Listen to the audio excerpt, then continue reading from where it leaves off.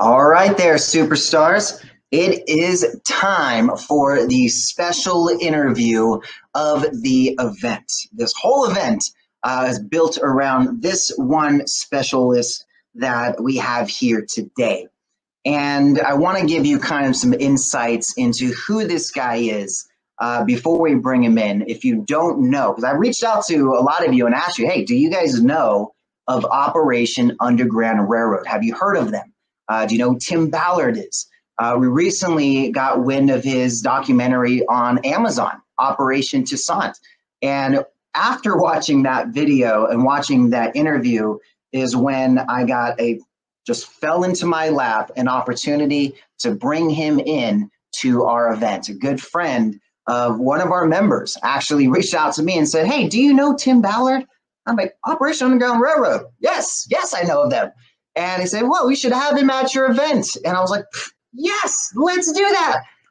Now, if you guys are just tuning in, I had shared this earlier. 60% of the sex trafficking victims in the U.S. are coming from foster care.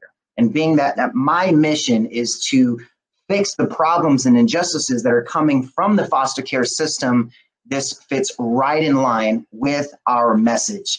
Now, in 2013, Operation Underground Railroad was started. The founder and CEO, Tim Ballard, who's, former CIA, Department of Homeland Security, he's been in the thick of this for quite some time, and he wanted to find a way to help more. There's a limit and jurisdiction on a lot of things that they can do, but as a private organization, he can actually work with these governments to get these people saved. I mean, slavery and sex trafficking is one of the biggest things out there that is plaguing our world today. And this man is on the front lines of this injustice. So let's bring him to the stage. Let me get a warm welcome to Tim Ballard of Operation Underground Railroad. Let's bring him on in. So it's going to take a couple seconds here. So give me a second, my friend. There we go. And boom. All right. So he should be joining us any second now as we. Oh, there he goes. Already popping in. Tim Ballard, welcome to the party, my friend. Thank you, Manny. Great being here. Thanks for having me on. Oh man, this is such an exciting interview. I'm so honored to have you here. I mean, you are on the front lines of one of the biggest challenges that are facing our world today in sex trafficking. And, the big thing that you're doing out there is to not just save the victims, but get these people who are perpetrating these injustices, get them behind bars. You guys just passed the 2,000th sex trafficker arrested. Now, huge congratulations on that. Thank you so much. Thank you. Yeah, our team is just amazing. The faceless men and women who are working in 26 countries, anonymous, no one knows who they are. They risk their lives daily to get these kids out and work with governments, and it's inspiring to be part of that. This is amazing, man. Now, if you guys that are watching live right now, right, we have a very small selected group of people that we invited live for this broadcast before we get it out to the Manifestation School of Business. If you guys have any questions over this interview, we're going to be answering those questions. So put them in that little Q&A tab and we'll get to them. Now, one of the main reasons I do this event is to bring education and resources from orphan to CEO. And you're going to be a great addition in there because it's really just tying into learning from people who are active on the front lines of this. Now, just as I shared, 60% of foster care or sex trafficking victims in the U.S. come from foster care. You're on the front lines of this. What are you seeing on what's happening in this? I mean, how are these kids getting into the hands of these sex traffickers? It's a scary thing when you consider how many children are so vulnerable, particularly the children who are in orphanages or in foster care, where oftentimes, especially in developing countries, the ability or the will to really take care of those kids and watch over them is not where it needs to be. This is why in places where we operate in, a lot of developing countries like Haiti, for example, the children who who get hurt are oftentimes in the orphanage or foster system, and we're working to fix that. We adopted two children out of Haiti, who we actually rescued back in 2014, and more needs to be done. It just breaks my heart, Manny, every time I go to these countries and I see all these kids who've been rescued or are just vulnerable because of the situation they're in, and then I come back to this nation. I see so many families who have so much love and so much to give. And I'm just like, come on, we've got to bridge this. We've got to bridge the economy of love and taking care of these kids. And so we actually just started last year a new project at OUR called Children Need Families, where we are facilitating what I call Uber aftercare, which is actually adopting children into families. And so and also working to change orphanage systems in some of these developing countries into foster systems, which is way better than orphanage systems. So we do a lot of work in this field, and so much more needs to be done in terms of the preventative side to make sure kids are being looked after, because they're just not, the vast majority of kids we rescue, I mean, they were taken in the first place. They were trafficked in the first place because there was no family unit. There was no guardian even. And that's how the kids, the traffickers look for the vulnerable children, and they're the ones that get targeted first. So much more needs to be done in this area to help protect. So what do you think is one way that we can have a stronger, more family unit? Because I think that is one of the big differences, and why we're seeing a lot of this is that we're breaking the family unit versus bringing it together. Now, you're faith-based, and that's a big focus of us. Our three pillars are mentorship, entrepreneurship, and faith. How much do you think faith comes into keeping that family unit, or does that even play a factor at all? Oh, I mean, the family unit is the key to everything. We study a lot of how to rehabilitate these kids, because that's just the extraction, just the very beginning part. We stay with these kids forever. We become their family. And what we've discovered, it's crazy. When a child is hurt and physically or sexually abused, there's a physiological response in the brain. The brain of a child who's been repeatedly raped and the brain of a child who had trauma, like in a car accident, where there's a physiological change, sometimes you can't even tell the difference in a scan. So how do you heal that then? Well, what the studies have shown is that if a child is healing in a family unit, that's built on a foundation of faith, and doctors can't even explain it fully, but those kids are healed about 3 times faster being in that unit. So there's power in family and faith for sure. And so we try our hardest with our aftercare partners all around the world. We try so hard to make sure that they are trying to create a family environment. Even if we don't have, a mom and a dad or a parent, we have a family unit in some other way, the best we can do, because kids need that. I mean, they need that to heal. They need that to survive. And then on the faith question, I mean, I couldn't do anything without faith, because, I wouldn't, if I didn't believe in the healing power of faith and of grace, I think I would have shriveled up and died by now, having seen the things I've seen. But to know that there is, a way back, and that there is full, redemption and grace and healing through faith. I mean, it's what keeps me sane. It's I actually feel God's love for those children. It's a tough question, right? People say, how could God let this happen? If there's a God, why would he let this happen?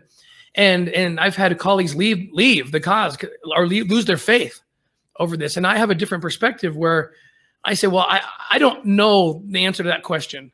I guess I'm not supposed to know right now. But I do know this, that the closer I get to those kids, even on a rescue operation, the lighter I feel, the more spiritual, even faith-filled I feel. Why? Because I feel God's presence around those children. And so to me, my faith increases, not decreases, because I feel God's love for those children. And so my faith has actually increased quite a bit working this, as opposed to losing my faith. Interesting. And I think that's a really strong testament to how you react to what you go through, because a lot of these people are seeing the same things you're seeing, but they're reacting differently. They're seeing it as this is why it's not working. This is why this is not going to be it. But versus the way you've seen it is how it's strengthening that side of things. Now, for these kids that feel lost, I mean, I see this time and time again because I'm bringing in kids through my foster care program, Manifestation School of Business. We just teach them for free. There's nothing for them to pay for. They just come in and bring all kinds of resources. And a lot of them, they just don't have the motivation. They don't feel like it's possible for them. They've been surrounded by everyone that just told them no, have treated them less than human. I mean, before I was even 4 years old, I had already suffered malnutrition, abuse, neglect, and even torture. I mean, these kids are not seeing that the world is working for them. What do you tell them? You know, the truth is it's hard to even tell them anything, especially in the beginning, because nothing you can really say in terms of trying to explain this to them, or they're not going to trust anything you say, first of all. Yeah. Because like you said, they've been told lies their whole lives. It's just about just pouring love into them. Really, the key is serving them. Action. It's action. You serve them. Because when you do that the spirit of service, which I think is the spirit of God, doesn't lie. And a child might not be able to identify exactly, articulate what it is they're feeling or what it is they're, but it's the strongest message. You know, where words fail, service doesn't. Something happens when you serve. It's magical, really. Even the person who serves, I feel like God put something in our brains, the science behind service. When you serve people, your brain actually releases a chemical compound, a cocktail of dopamine and serotonin and oxytocin and all these beautiful things that happen that then give you courage and happiness and optimism and light. We all feel, anyone who helps someone else immediately feels that. We don't realize there's actually a physiological response happening. Well, to me, that's God putting that in there saying, encouraging us, do it, do this. And I think that actually opens up the heavens when that chemical reaction happens. It's God's way of preparing our bodies to receive more from above. And so there's a power in serving. It doesn't matter what cause it is, but a child recognizes that. And they're not, they know it's not deception. When you are pouring love into them and you are showing love by your actions, by what you're doing to better their situation, that's the key. Man, I love this. And you know what you share is a lot of what people just need to know that they don't know. They don't understand because they just keep getting brainwashed by everything else they're consuming that doesn't want them to succeed, doesn't want them to have joy. They want them to live in fear, live in anxiety. Now, you started this idea of Operation Underground Railroad back in 2012. You're in Haiti and you found out there was this 3-year-old boy that had been kidnapped. Tell us a story behind how this all began. So I learned about this little boy. He was born in the United States, and he was of Haitian descent. He was living with his family in Port-au-Prince, and he was kidnapped from the church where his father was the pastor, believe it or not, actually from the parking lot, taken, trafficked. Now, this is not an uncommon occurrence in Haiti. Haiti's number 3 per capita in the world for trafficking. And I learned about the case, and I thought because he was a U.S. citizen, I could make it a U.S. case, but I found out quickly that I couldn't. And so I had to make a decision. Either, you know, I kind of got up to my eyeballs already in the investigation. I'd made promises to the family. We're never going to stop till we find your son. And it got to the point where there was 2 cases at the same time. I did it twice. I went down to Colombia to do a training and got myself deeper than I was allowed to get myself going undercover. And so in these 2 situations, Colombia, Haiti, this is both in 2012, I went way beyond the jurisdiction that I had as a U.S. agent. So I had to make a decision. Either I walk away from these cases and they die, or I quit.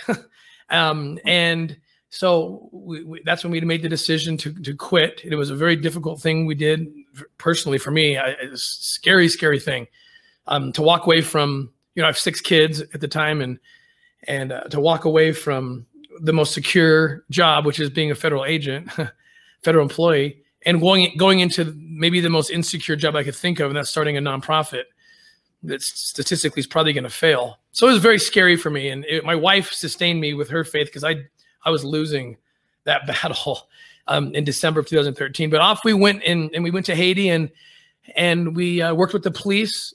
And I got together a group of people, former law enforcement, who had skills, and we found the captors, locked them up, and rescued about 25 children who were with the same captors that had kidnapped this little boy. Unfortunately, the little boy had already been sold, and we've yet to find him. We're closer than ever, and we believe we'll find him.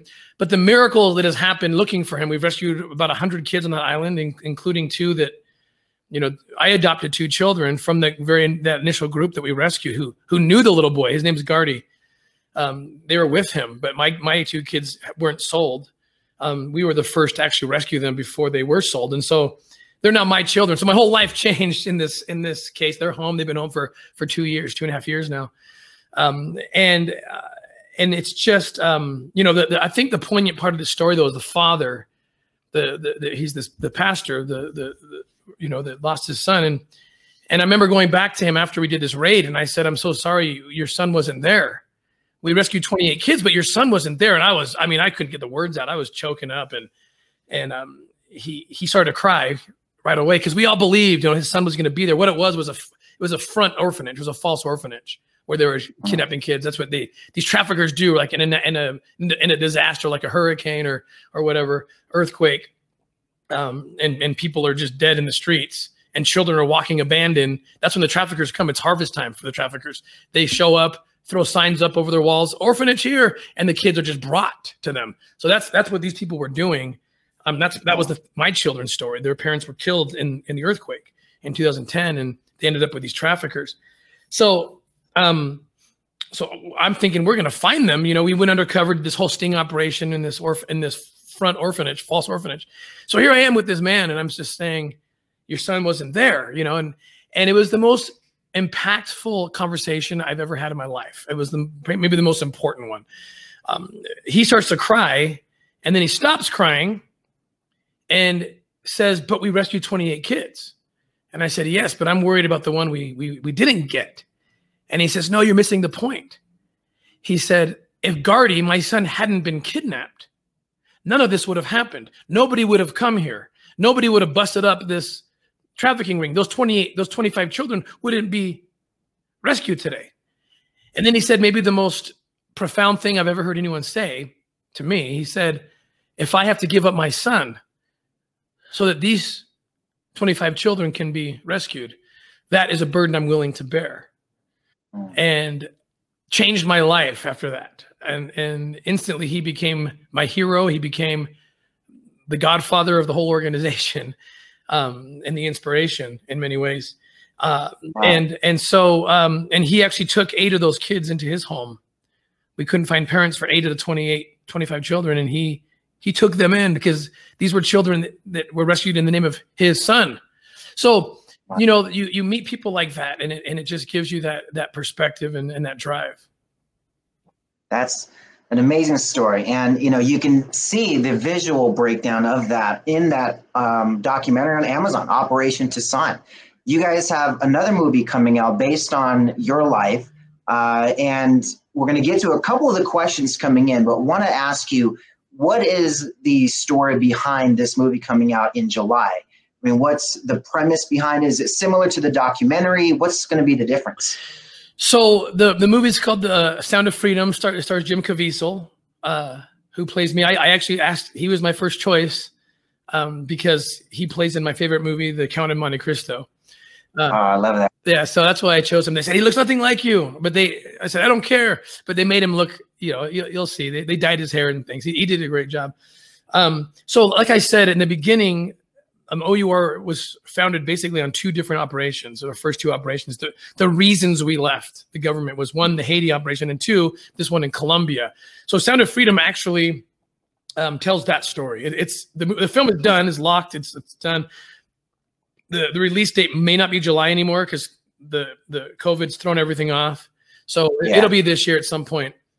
But it tells the story in Colombia, what happened there, and basically what led us to Colombia, how I got myself too far into the trafficking ring, went undercover, and then when my jurisdiction ran out, it was, hey, you got to come home. You can't be down there, and that was part of the decision. Well, I guess I quit. I'll stay here. It ended up being a massive rescue operation. We rescued about over 120 children and other victims of trafficking. 15 traffickers arrested, and it was this mass operation. So that's the basis of the movie: is what happened, who was this group, and of bad guys, and how do they operate? And so it kind of gives that first story and explains who we are, what we do, and we hope it will ignite a movement, that more people will recognize that the fastest growing criminal enterprise in the world is the selling of human beings. That's the surprising fact to most people. It should be on the headlines every day. Right? But it's not, and that needs to change. And so that we hope the film will do that. I'm excited. I'm excited to see it. Now, Kelly Duroy, she has a question about the aftercare of these victims. What types of programs do you put these victims in once they are rescued, and how can we help? Yeah, it's the most important part of what we do. There is no rescue without the healing. So what we do is we don't try to reinvent the wheel. And so we're in 26 countries, but before we'll even lift a finger to work with the police, the first question we ask our government partners is, what will you do when we rescue the children? And usually their answer is not sufficient. It's some state-run program, and we know how that goes. And so we said, look, we will happily help you, but we have selected these 3 partners. They're generally nonprofit organizations that meet our standard. Going back to the point I made earlier about, will they be a family to these children? We have to expect that many of these kids won't have a home to go home to. And so wherever these children are placed has to be their family. So we interview that group, and we see if they're close but not quite where we need them, we'll send resources to them until they get to that place where they have everything a child would need. Not just the basic care, but the whatever therapies might be required, and what trainings might be required. We get very nervous about these children when they age out. Just like you age out of an orphanage. Well, what opportunities are there for you? That's the scariest time right there. So we make sure that they're trained in vocational skills. And so once we have our partners in place, only then will we begin to plan rescue operations. And then once the children are placed in these homes, we follow up with them. So we've rescued over 4,000 victims. Wow. But we take care of probably double that number, because if we rescue 10 kids in Thailand and take them to our aftercare center where there's already 30 kids, well, we take on all 50 now. They become ours forever. And so we now start planning to take care of everybody. So we actually put a lot, every year our budget towards aftercare is higher and higher and higher, getting higher than even the rescue side. Because again, it's a pointless endeavor to rescue if you don't have a plan in place to bring them back to healing and to reintegrate them back into society. I love it. So there's definitely a lot of work that has to be done after the fact. It's not just going in there, getting them busted and say, oh, you're all saved. I mean, some of these kids have no place to go. Like in the documentary, you're talking about this many times. These kids get in, they get rescued, but there's no family, there's no friends, there's nobody that we can take them to that says, hey, we'll help them. Right. And so there's definitely a lot that goes beyond that. So kudos to that as well, because you guys are putting in the work on the front lines and the back end of it as well. Aaron Feng. Now, this may come with some definition on some side. I don't know what an SROI report is, but maybe you can highlight that. She says, having conducted an SROI report on sex trafficking prevention, the costs of this crime are overwhelming. What are some of the ways that we can promote sex trafficking awareness and prevention among youth? Great question. The awareness piece is so important. Not just to educate kids. Like, it's so sad. I mean, if you see how these children are taken, and the movie Sound of Freedom gets into it. There's a real case about it's Miss Cartagena is one of the main villains in the movie. She's a real person. Kathy Juarez is her name. She's a Colombian beauty queen.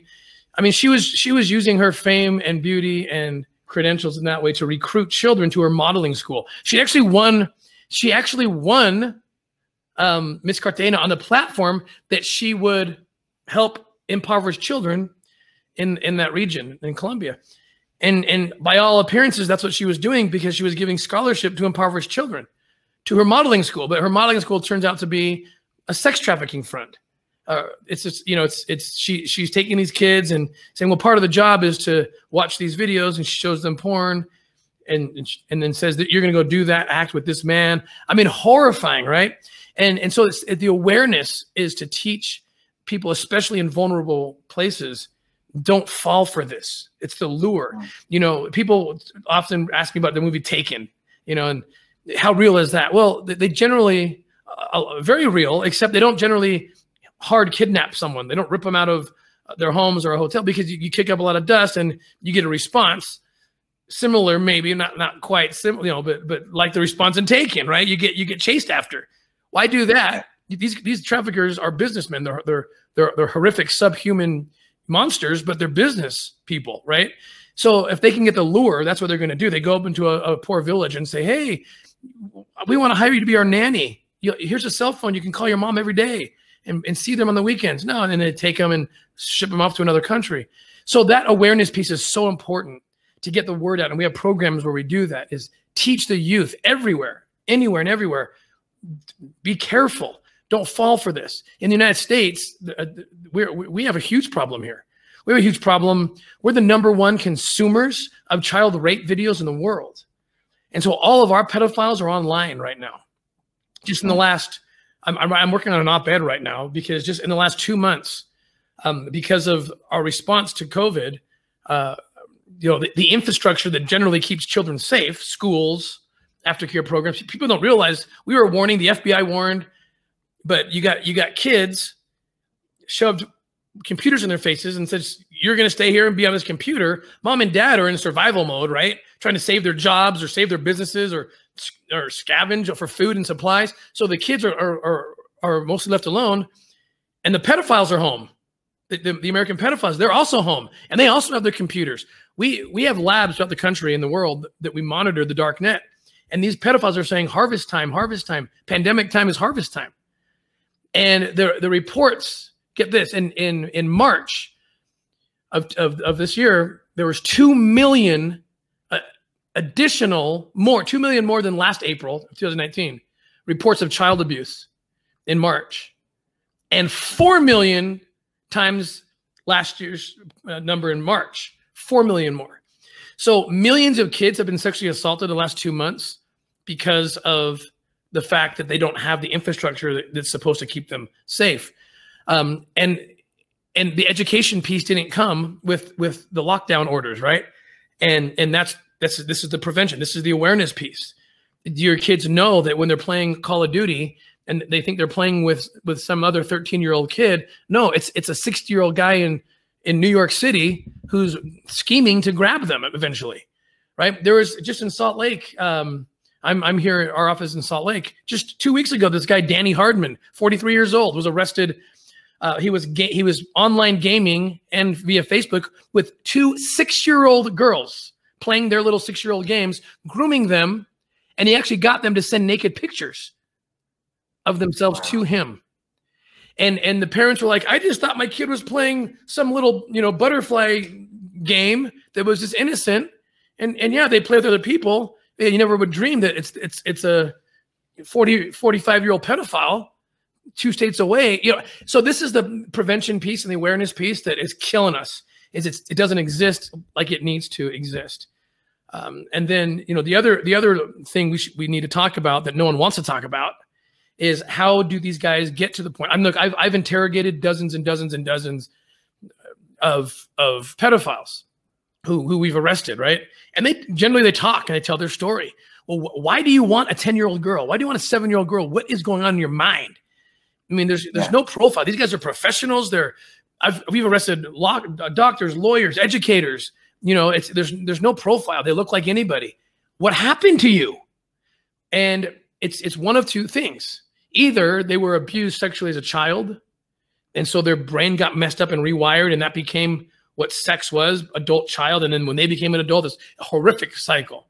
But the vast majority of the cases isn't that. It's I got addicted to pornography, and I've read a lot of science that backs up this.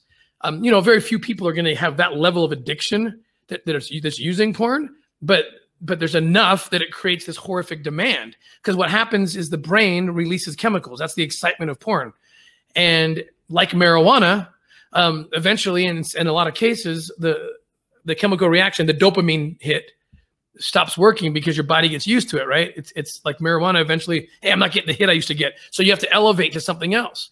And these guys, it's not even about the naked pictures anymore. It's just, how do I get the chemical reaction? I need the dopamine. I need it so bad, I'll do anything for it.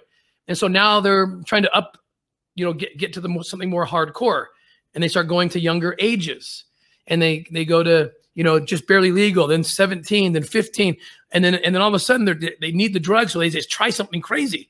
Well, what about 5-year-olds? Maybe that'll get me going. And all of a sudden, they're caught in an undercover sting operation where they're buying a child.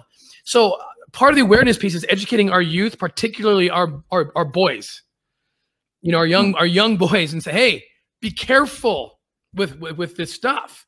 I mean, it can really mess you up and make you something you don't want to be. So I think that's an important awareness. And even if people don't become, again, it's a small fraction that would become actually pedophiles, but that small fraction of a very large populace that's participating in porn is enough to do a lot of damage, right?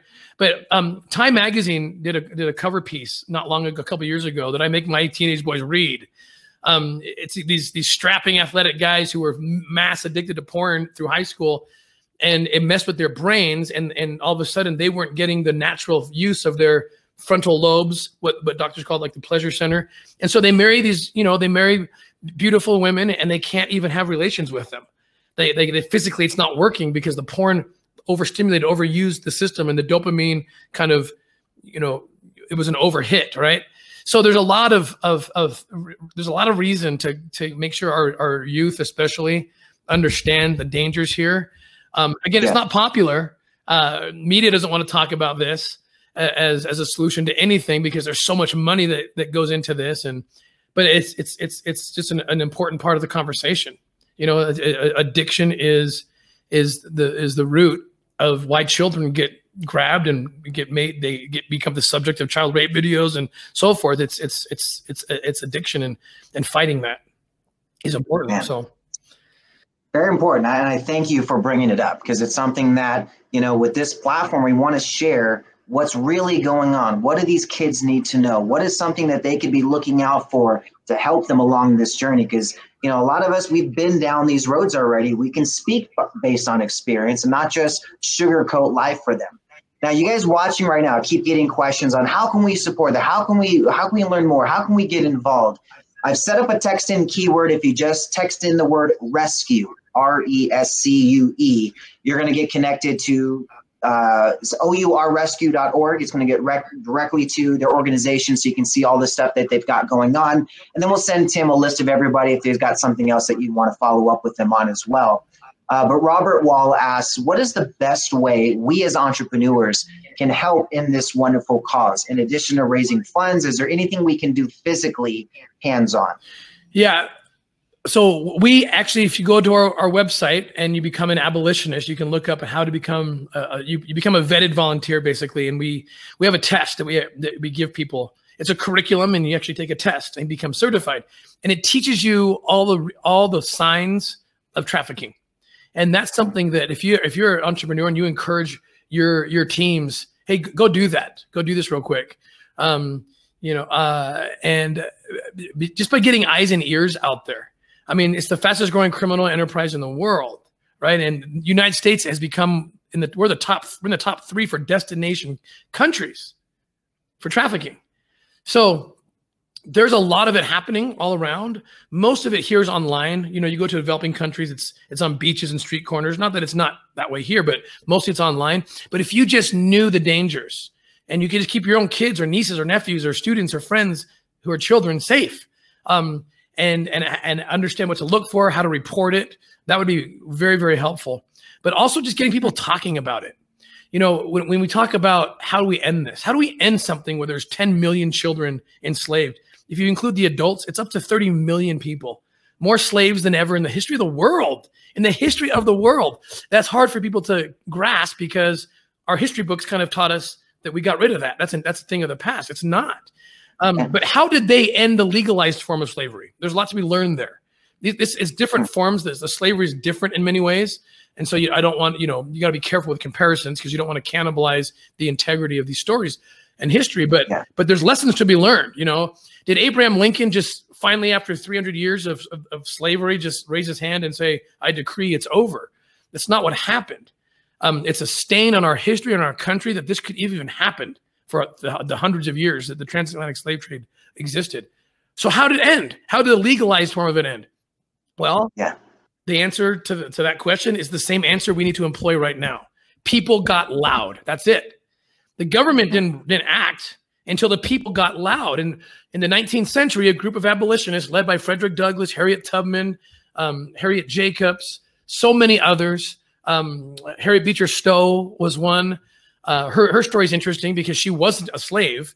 And so most people that we're talking to here weren't slaves. Maybe not everybody. About this one. There you go. Yeah, that's my book. You can learn about there. I just got it in the mail over the weekend, so I haven't been able to have a chance to read it, but I was like, man, this is going to be great because it just ties into kind of the details of everything that's going on. Right. It shows how I used those historical heroes to guide me in my mission, because we discovered modern day slavery. Really, no one is even talking about it when I started as a government agent in early 2000s. And so when I was asked to go in there was no curriculum for this. And so my curriculum became history. Okay, Harriet Tubman, talk to me. What did you do? How did you do this? I know it's different, but I can learn something.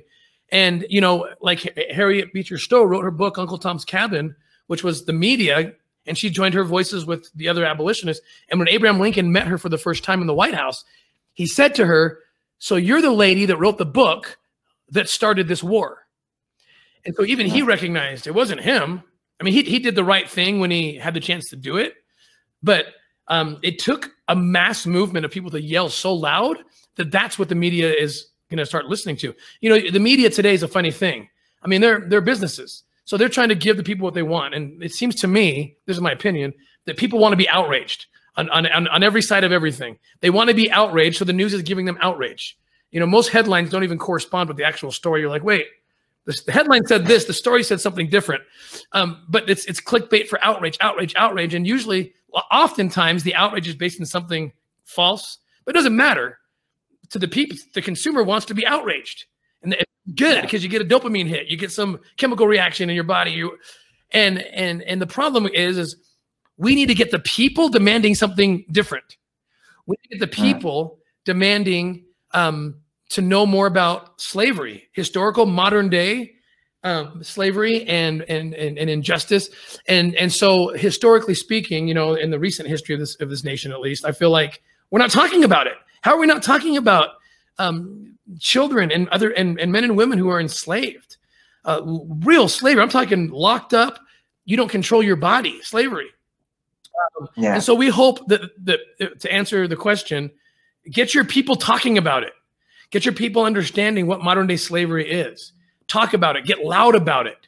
And maybe someday a president will come to you and say, so you're the group that did that post or did that film or got loud. You're the reason that we actually have a war against modern day slavery. We need to learn that lesson. Now, you've been able to take this message all the way to the White House. I mean, you're seated right next to the president sharing these injustices. What do you think is going to happen from that? I mean, is there any action being taken now? Is there something that's going to be done about this injustice? Or are we just still waiting and spinning our thumbs? Yeah, I was called really randomly last year. I was in DC. I did a news piece on trafficking, and someone in the White House was watching and said, hey, the president wants to hear more about what you're saying. It was literally that fast. And the next morning I wake up, I'm in the White House briefing the president. And unfortunately, I'm going to add this. This is not a political issue. I would have run just as quick to any president who called of any party. Believe it or not, we lost 1,000. We lost about 1,000 recurring donors who knew we were rescuing kids, and they believed in us. But because I dared meet with the president that they hated to talk about how kids are being kidnapped and enslaved, they stopped supporting us. And, you know, we should never, I'm kind of on a tangent, but we should never bring ourselves to a place where we hate any one person more than we love rescuing children from being raped. It's that stark, and it's that disturbing. But anyway, so that has led to the creation of new legislation for sure. I'm part of a council, a White House council to stop human trafficking. The president announced a new position that's never been had before. One of my friends actually just got the position. I'm super happy for her. That's a White House, basically czar of anti-trafficking. So a lot is being done right now to address it more than ever before, which we're so grateful for, because there's so much more. There's so much more that can be done and needs to be done for these kids. We just need to put them first. If we can get above the politics of everything else, and just make it about getting these kids safe. And so there's things happening. But I would say this, that the White House's response, like any other government response, is responding to the people. The people have been getting louder. 10 years ago, you could probably Google human trafficking and it might not even come up, you know, for sure 20 years ago. So people now know it. They know what it is. Human trafficking is slavery. And it's us that but we need to keep it loud. We're not loud enough yet. We are not loud enough. I feel like every day there should be at least one story on how children are being raped by the millions. That should be the headline at least every day until we solve that problem, as opposed to other things I'm seeing often in the news. I'm just thinking, how is that more important than these kids that we know?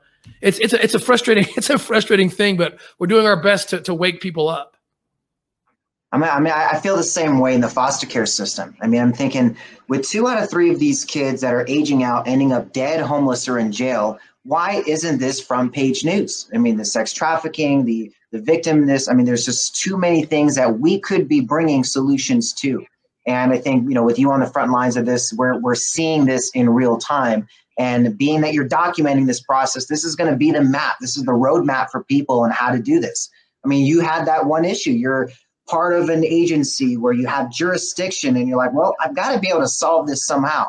You created an organization that does just that, partners with other organizations, and you've arrested thousands of sex traffickers because of this process that you've been able to create. So kudos and thank yous to that. James Allen asks, does Underground Railroad work with Thorn? Yes. Yeah. Thorn is an amazing organization founded by Ashton Kutcher and Demi Moore. And what they do is they build technology, great technology, to help law enforcement identify children online. So we have worked with them. We support them. I actually want to work a lot more with them. We have contacts in 26 countries, and so we like to turn people to them. Hey, look, see if you can use some of their tools. They have amazing tools, and they're fighting this in a very, very powerful way. For sure. Technology is key, especially to grab our pedophiles here in this country. They're all beginning online. That's where they find the kids.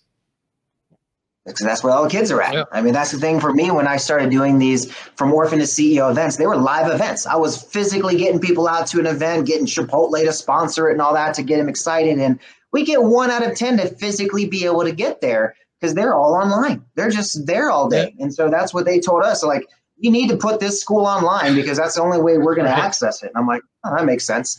So now this one comes, a few people have been asking this, and I get asked this a lot. How do you become foster parents, or how do you become caretakers of these kids that are being rescued? Is there like a place where they can go to apply to be part of this solution? I mean, where do you go to kind of partake in that side of it? So if you go to our website, ourrescue.org, we have a way for people we literally have 13,000 registered volunteers, all with different skill sets. It's the coolest thing. We actually had to get some software to even organize it, because that many people sat down, took the time to fill out an application out, take the test. And now we have needs for things, and they just, like, it's amazing. Like we need an aftercare home needs something. and we just send out who lives near this place, who can get this, and it happens every time. So the key is getting registered, telling us what your skill set is, and then letting us put you to work.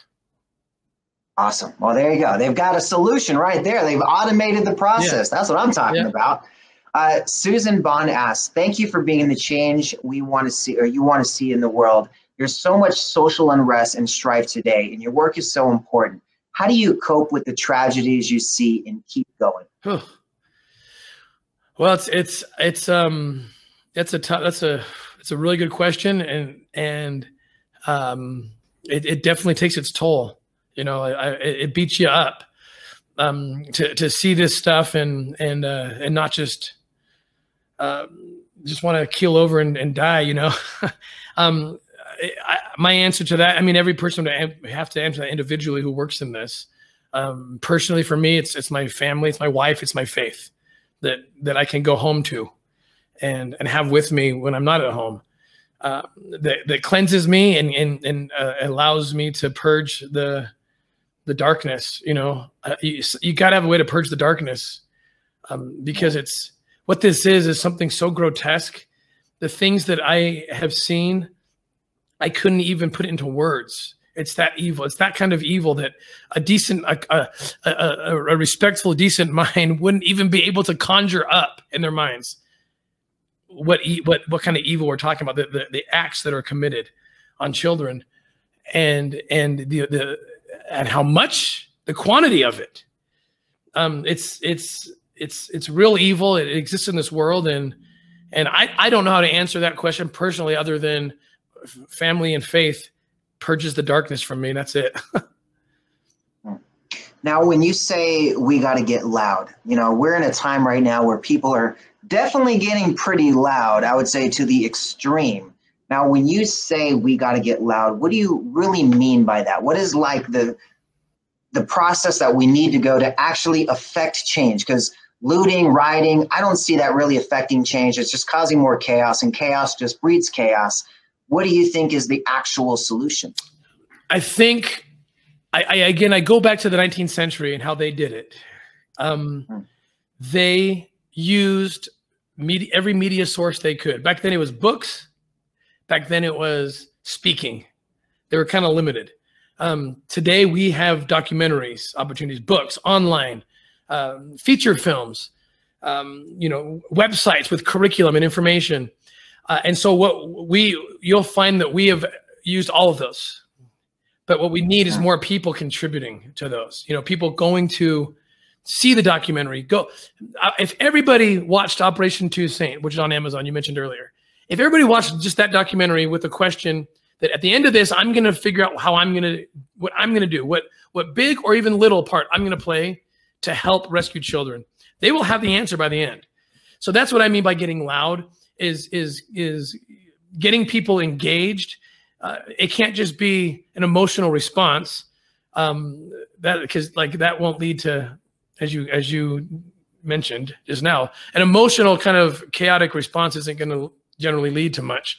It's got to be a smart response, loud and smart about it. You know, this is the problem. I just learned what it was. What can I now do strategically to fight this? Maybe get involved in politics, maybe make sure my representatives, elected officials know about this problem, and they're making sure the resources are getting to our local law enforcement unit to combat child exploitation. You know, maybe I'm going to go do big events. Maybe I'm going to host screenings of the documentary, or other organizations. There's several organizations that do what we do that we support. You know, there's so many. Find one, I don't care what it is, and find out what you're best at. People ask me all the time, what can I do? What can I do? And I say to them, you will know before I know what you can do. I don't know your skill set. I don't know how much time you have. I don't know what you already know, but go watch Operation Toussaint, I tell them, or you know, another one of we have another documentary coming out soon called Triple Take, but go watch that, or go online, watch some of our videos, and then call me and you tell me what you want to do, you know, because you'll know before me. And that's what we need people to do, is ask themselves, what can I do? And then they do it. I love it. This is a really good question. I think that I've always wondered, right? After you rescue them, what percentage of them would you say end up I would say, I mean, you can't really gauge too much of what's a normal life, but what would you say the percentage of them have the ability to not just survive, but then go and then thrive from the ones that you rescue? The vast majority of them, every case is unique, but when they have the care they need and the aftercare they need, we set them up for success. So I'd say the vast, I don't have an exact number. It's hard to measure success because there's always healing that everybody needs, right? No, I don't know that everyone's ever like, I'm healed from a world of being a sex slave victim. I don't know that, it's a constant, but the numbers are very, very high in terms of those that we feel like we help and they can integrate back into society, fulfill their dreams. I mean, just getting them to know that they can have a dream. I mean, I've had these tearful conversations with survivors. Well, a child, what's your favorite color? And they're like, am I allowed to even think about that question? I mean, can you imagine that? Like a 10-year-old think I'm not supposed to be thinking about a favorite color. I've been told that's none of my business. I mean, that's literally the rewiring that these traffickers do to children. And so just getting them thinking about what the dream is and then helping them accomplish that dream and say, okay, what do you want to be? I want to professionally, I like to be this someday. Okay, let's work towards that. Here's some of the things the tools that will get you there. And so that's what we try to do is get them thinking that you can do anything you want to be. You can be anything you want to be. And we're going to help you until you get that, and some of our kids, we're only 6 years old. So a lot of the kids that we've rescued are now, turning 17, 18, 19, and we're still there. We get them scholarships to the schools they want to go to, or, help them get into a job of their choice. And it's to watch it happen, to watch these kids that were so young when we rescued them. And now they're fulfilling their dreams. That's the thing that makes it all worth it. I love it. And part of what Manifestation does is take kids that either in similar situations like that, maybe they're day one entrepreneurs. When I first started this idea, it was to take the aged out foster kids and say, let's teach you how to build your own dream. I mapped out a whole process of how I teach other businesses how I do this. And I said, this is how you do it. I taught them for free. Then I created my own digital ERC20 token, Manny Bucks, that these kids earn by going to school. And then they can turn around and use those Manny Bucks within our community. So then our experts that they collaborate with can do it without charging them anything. So we don't have to donate to them so they don't show up to it. They get to earn their way to collaborate with these specialists. And I think if we could get these kids more opportunities without the barrier of money, because a lot of these kids, I mean, I've got 68 countries that we have students in Manifestation. I would say 99% of them could never afford any one of my programs. And that's the best part about why we do it, is that there is no barrier. If they want to learn and they have access to the internet, bam, they can plug in. And with what you're doing, I mean, you're plugging in just physically right there, the mentorship, the entrepreneurship, the faith, getting them to see that it's possible because somebody else right there. They only need one person. That's what it took for me. I'm 33 years old. I'm still dealing with a lot of the stuff that I had to go through in those first couple years of life. I am not 100%, right? I mean, I may be what you call thriving or surviving, and I'm on the other side of it, but I still got to go through things that I struggle with. So I would say there's probably never a time where you're fully like, oh yeah, that doesn't mean nothing. Like, I am too blessed to be stressed, always a smile. But there are times when I struggle with, why do I have to keep feeling this way? Why do I have to keep responding this way? And, it's a daily struggle. Betty Norland asked, she goes, as a teacher, are there things I can bring into the classroom, like for middle school kids, that even if subtly can help these kids not get caught up in this sex trafficking world? Absolutely. There's all sorts of curriculum. The National Center for Missing and Exploited Children is actually a great resource. They have programs set up for educators to educate them so they can then pass on valuable life-saving information. So the National Center, and also we have curriculum as well. If you go to ourrescue.org. Awesome. So if you guys need the spelling of that, they put it in the chat. You can just text in rescue. It's going to text you right back that exact link so you can get to it. Now, for what you're focused on right now, where do you see the next 12 months, the next 5 years? I mean, what do you want to see this industry do? Is there a specific goal you have in mind? when you really originally started this to find one person, right? And now you built it to this whole global phenomenon that is going to change the world, and has changed the world for so many already. Is there new goals that you've created? What are you trying to see happen the next couple of years? Well, our goal is to empower others, right? Our team isn't big enough to rescue millions of kids. So we want to empower law enforcement and aftercare homes. That's what we do, is get them what they need. And so we're in 26 countries, and in a decade, I'd like to be in 126 countries and know that all those countries are thriving. The law enforcement agencies and the aftercare agencies and partners have everything they need. And that's our goal. In so many countries, it's still not even, the people haven't been loud enough to affect the change. So we can knock on the door of a certain country and they'll say, not interested. Like, we'll come in and give you free equipment, free training. Yeah, not interested. The people aren't clamoring yet. And so, you know, what OUR wants to do is provide those tools, the training, and let them rescue the millions in their country, and let them rescue the millions in their country. And when we realize that we can't get into some places because the other places will say, yeah, come on in. And then we get around and we're like, hey, you don't have the passion or the laws. And we have to sometimes, rarely, but even we'll be like, we can't help you because you're not even wanting to help yourselves yet. And so how do we solve that? How do we get those countries to open up and prepare themselves? Well, it goes back to getting loud, getting their people loud. The movie Sound of Freedom was designed, the filmmakers, you know, we didn't make it. This was independently made outside of us. But they are very much cause-based. So they have superstars in that film from 5 different countries. 16 of the scenes are filmed in Spanish, translated back into English. And that's on purpose because we're trying to use that film to get their populations loud and mad that this is happening. And then we can go knock on the doors. Oh, I guess, do you want our help now? Because now it looks like you're responding to your own people. So that's kind of our approach on our marketing is get people outraged over the fact that children are being hurt this way. I love it. So if you guys want to help in getting this message out there, my suggestion, take some pictures of this interview, take some video clips of what you've been seeing shared, and get this out there. Use the hashtag OURRescue, use the hashtag Network of Influence, get this message out there, guys. Now, I want to be respectful of your time, and I want to just leave you with this one last question. But before I do, my wife wanted to say a couple things. She really just wants to say that she's so proud of everything you guys are doing. She's a huge supporter. She sees you as a huge hero. I mean, a big passion for her is to save as many children as she can.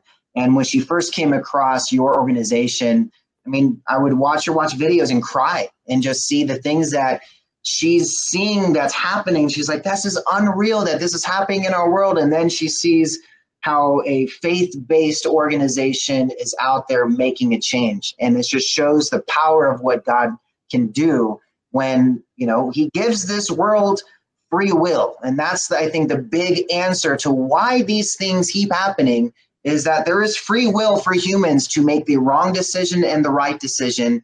And when we have more God in our lives, you see more of that right decision being made. And when we keep taking God out of our lives, well, we're seeing what's happening day in and day out. What is one last thing you want to leave with our audience, Tim? You know, thank you. Thank you for showing up. This is a hard topic. That's why people run away from it. It's why they ran away from it for 300 years in this country, in our country, before the abolitionists got loud. They don't want to talk about it. It hurts. It hurts to look at it. It hurts to think of a 10-year-old child being hurt that way because you have a 10-year-old child or grandchild. I get it. It hurts. It hurts. And so the fact that the people that are even here listening, you're heroes to me, that even, because I know how bad it hurts. Believe me, I've cowered and I've run from this more times than I would like to even admit, because it hurts. And so thank you for being here. Thank you for taking the time to listen to us. And now that you've done this, take the next step and go watch Operation Two Saint. That seems to be an effective. Yes. If you haven't seen it, you know, listen, if you can put up a link to it, or it's just Amazon Prime, Operation Two Saint, go watch it and ask at the end of it, know that you're going to have something you're going to do, whatever it is. And then find 3 people, send a link to them.